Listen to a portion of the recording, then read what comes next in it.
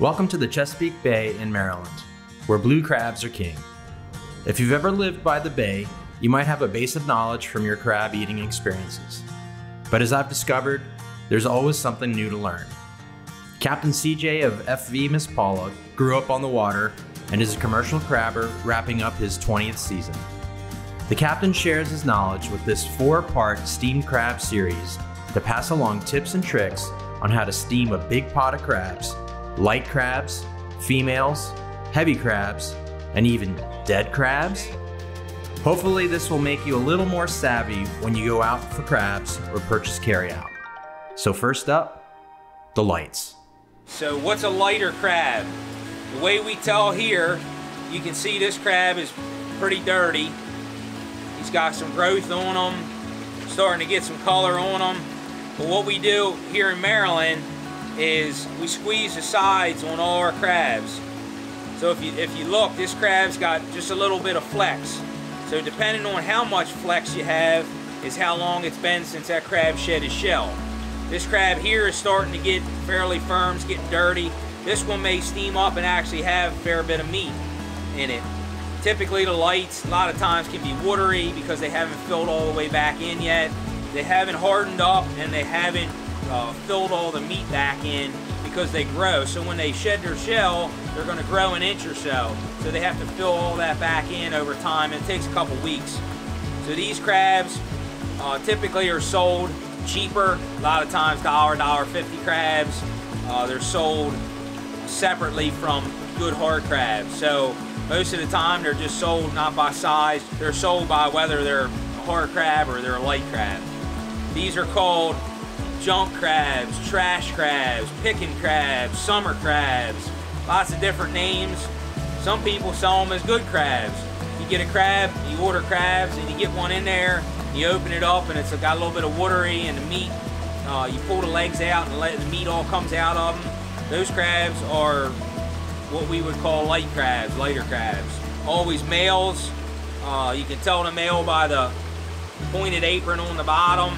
They don't have the red tips on their claws. This is a decent size, probably would be a medium sized crab. It's probably 5 3/4 or so size across the top of the shell. But because it's light, it's going to be sold as a light crab. Like basically all crab. Sometimes on the boat we get what we call super trash, which is basically just a paper shell. So that's where the top and the sides, the whole crab is kind of squishy. So those crabs are basically worthless for anything. They're too hard to sell as a soft crab. They're too soft to sell as a hard crab or a light. So the shell's got to be at least fairly firm in order to sell as a light. If not, the shell just kind of, when you steam it, it kind of deteriorates, it falls apart. It doesn't really hold together to where you can actually eat it. It's just too soft. Those crabs all get thrown overboard. That's what we call super trash. Some people call them poor crabs or paper shells, or a few different names for them, but those are what you would typically throw overboard. They're not good for anything. They wouldn't be kept at all. You should know that if I'm throwing them over, they must not be any good. Right. You know what I'm saying? I like the lights. They're easier to pick. I'll show you when we steam them up, the meat pulls right out of them. You can pick through them real quick if you want to make crab cakes or something. Getting lights is a great, easy way to pick the meat out quick. Good for kids. You're going to spend all this money on crabs, and they're just going to pick through them and waste half of it and whatever else. The lights are good for kids to eat, and people that don't eat crabs often. The cheaper crab, because it hasn't filled in yet, it's not a good full crab. Those crabs are always cheaper than the good heavy crabs, so good way to initiate people into the process of eating crabs. And you just want to taste and you don't want to spend a ton of money. I always sell my lights a lot cheaper than the hard crabs. I like for people to be able to eat crabs. If you ain't got a lot of money, or you want to have a bunch of people over or whatever, you get a couple bushels. It's not going to break the bank, but you can still have a traditional Maryland crab feast and not cost you a bunch of money and put you out. I'll show you the trick that I use to make the lights taste a little bit better. We put them in a cooler and then let them sit for a while, season them up good, and that seasoning with that juice inside of them, it kind of draws that seasoning in and really seasons the meat up good. Really gives them a really good taste, makes them taste really good. I like my crabs hot or cold. I don't like them lukewarm. When they're lukewarm, they're not as good. When they're nice and hot or they're cold right out of the refrigerator, they just have a better taste to me. Once they cool off, they're kind of, I don't know, they lose a little bit. For storing them, if you put them in the cooler, then they stay hot longer, so take a couple out, eat them. That way you dump them out on the table, they start to all get cold. The cooler helps insulate, keeps them warm, and make sure you always got good hot crabs to eat. Some people just leave them in the steam pot, take what they need, and the steamer will keep them warm. But if you steam your crabs somewhere different than where you're eating them, if you steam them in your garage and then you eat them on the deck, you can take the cooler to the deck. You don't have a steam pot and all that or whatever, but you can also leave them in a steam pot. That's another little trick to keep them warm until you're ready to serve them. It doesn't seem like you can really overcook crabs. I mean, obviously you left them in there for a real long time. You can't undercook them. That happens often. Meat gets mushy and sometimes it's still watery. You never want to eat a mushy crab. It's either rotten or it's undercooked. Leaving them in the pot too long, or it doesn't seem to ever be an issue. Over steaming them, you always want to steam them longer than not enough. The one thing you really got to watch is boiling all the water out of the bottom of your pot. If you boil water out of your pot, that will ruin your crabs every single time. When all the liquid cooks off, you're basically burning the bottom of the pot, and that burnt flavor goes all through the crabs. More than one bushel of nice crabs has been ruined by boiling the water out. So you got to keep an eye on make sure you put enough water in the bottom of your pot so that you don't do that. Keep your lid sealed on tight so that it doesn't all the steam doesn't seep out the top. I had a little piece of crabs here I wanted to go through. Bronco and his family are going to take a bunch home. They're going to have a great feast tonight. I'm going to pick through these males. These are all lights here. So we got about 3/4 of a bushel here. We'll probably steam most of it, whatever will fit in the pot. It's going to be some happy people tonight. Thank you, Captain CJ!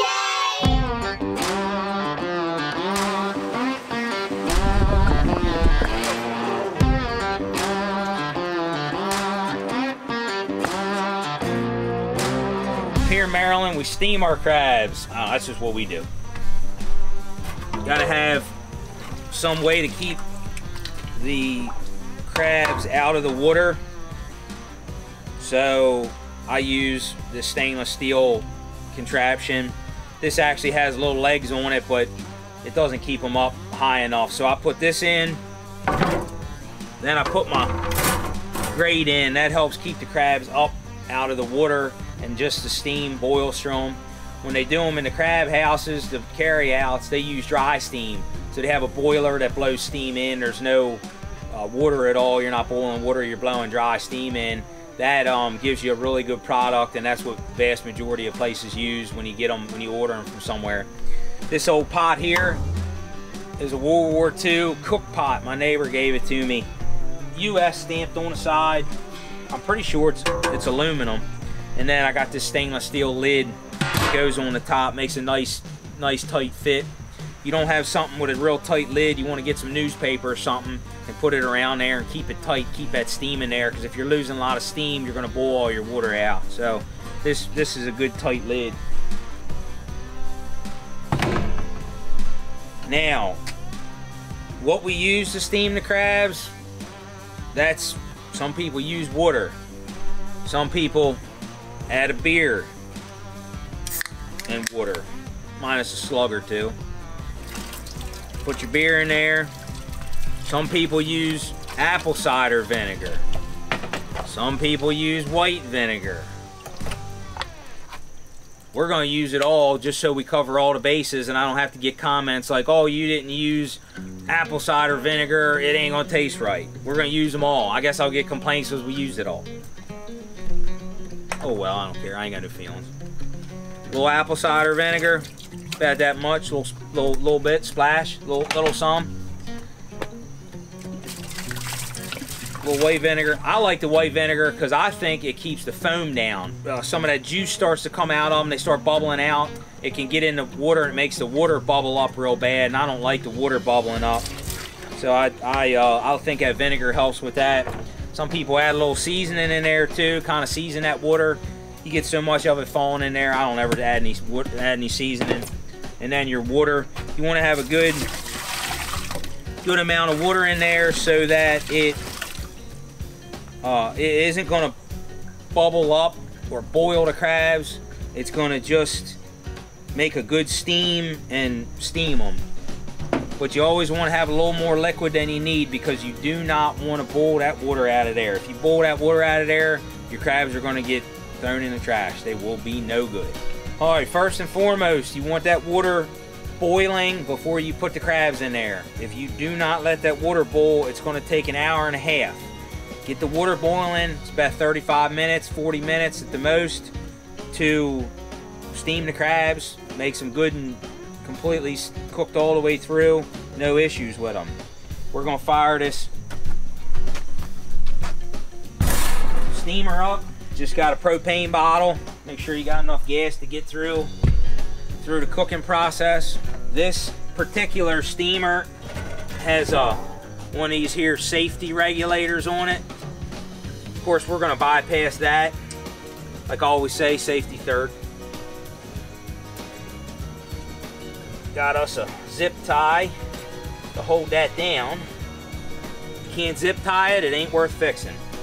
This one also has a timer on it, automatic shut-off timer. After 15 minutes, which is more like 12, it shuts the burner off. So if you're not paying attention, you don't come out here and keep turning the knob, you got crabs that have shut off, and then they're cold. I mean, it's a mess. So we use this here clamp to put on there, and then that bypasses the timer. So we won't have to worry about it shutting off for the low pressure or whatever switch and the timer switch. We can open up the gas and let her eat. I like to get the flame good and high, really cooking, getting that water really boiling, and then throw the crabs in there, let it cook really good for 10 or 15 minutes, and then maybe turn it down some just so it's more like a rolling boil. The easiest way I found to light these. Yep. Is with good matches, which I don't have. Oh boy.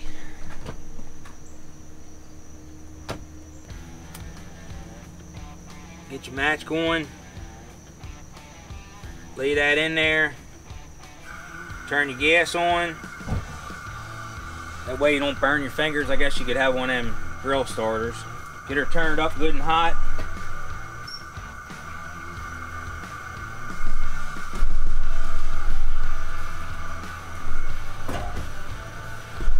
Put your lid on. And then wait for it to come to a real good rolling boil. And then we'll put them crabs in there. Always want to wait until that water's boiling good. You can see that steam starting to come out. I didn't put the lid on super tight. That's how you want it. It's a rolling boil, really boiling good. It's not coming up over the top of the strainer, so you're not boiling them crabs. You're just steaming them. We're going to throw these crabs in there. We're going to season a layer, throw crabs in there, season a layer, throw crabs in, season a layer, and then slam the lid on there. We're going to cook them for about 40 minutes. This is quite a few crabs here we're going to do, so we want to get them good and cooked.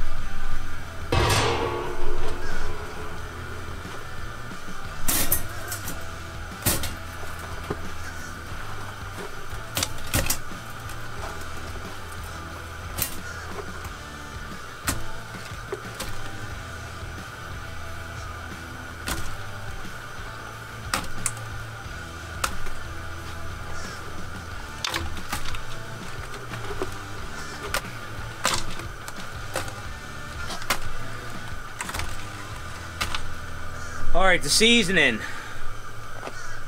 We've already been through this. I do not use Old Bay. Old Bay does not have flake salt in it. It does not have that good Crab House crab taste. You might use Old Bay. I don't think it tastes as good. That's my personal opinion. I'm not saying you're wrong. I'm just telling you how I do it. I got a mixture here. This is J.O. and Harbor, and might even have some old original Y River still residual in there. Who knows? We're going to give them a good shake, season them up good. And we're going to add another layer.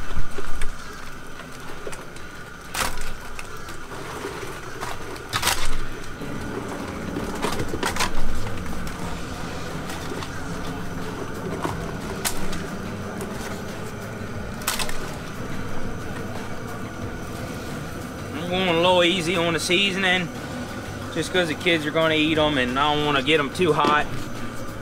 We'll make sure they enjoy them. If they were mine, I'd be seasoning them heavy. That's how I like it.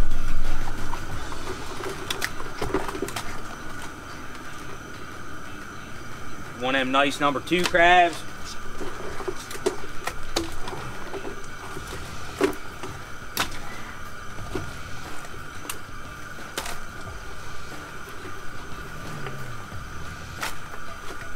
See that steam still coming through them good. We're gonna hit them good.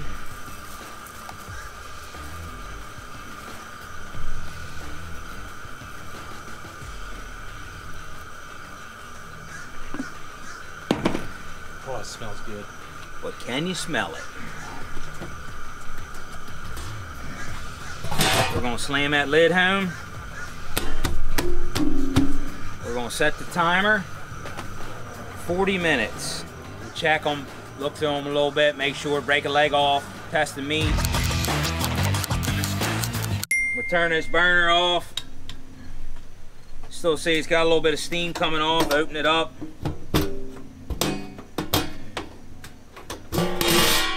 Let some of that steam out.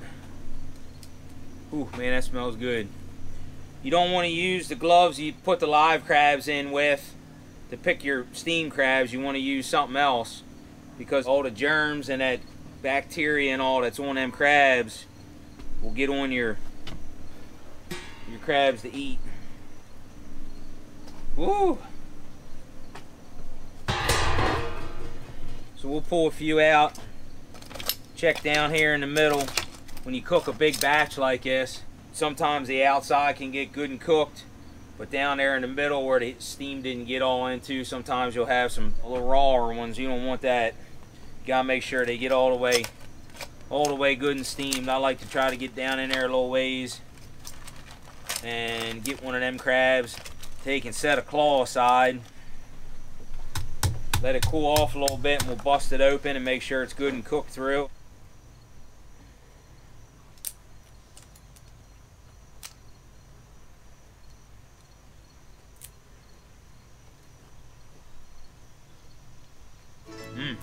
Good. That's awesome. Won't get much better than that.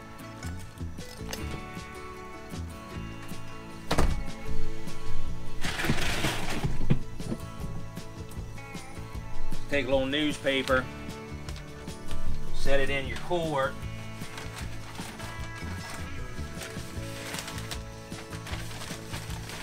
Just helps keep it a little cleaner.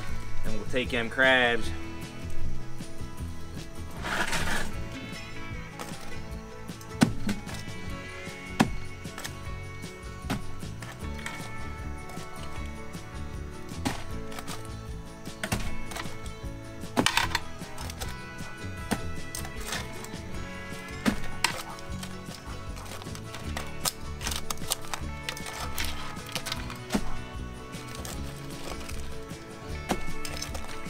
Drop them in there, shut the lid on there, and especially them lights, the steam and the seasoning and the kind of that water that's in them will all kind of mix together, and that seasoning will really suck inside of them. And that's a really good trick for them lights. Put them in a cooler, let them sit for another half hour or so. Let them marinate kind of in that seasoning, and pull them out and eat them. They'll still be nice and warm. Gotta make sure you set the table for the crab feast. Grab yourself Old Balmer Sun or Capital paper or whatever you got laying around.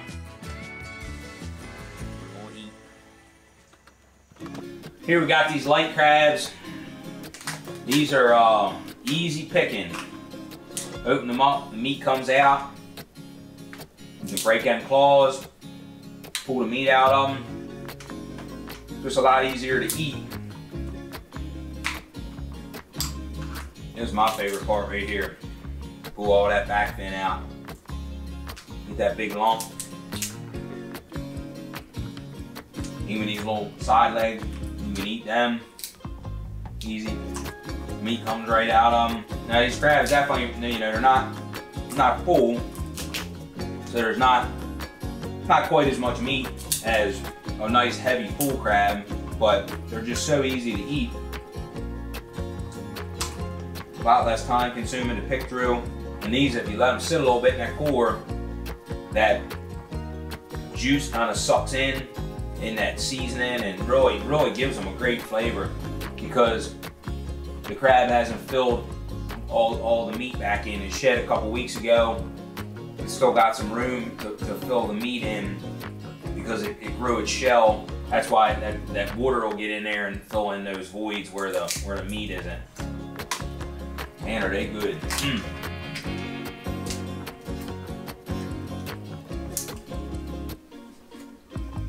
You can see they're a little bit juicier.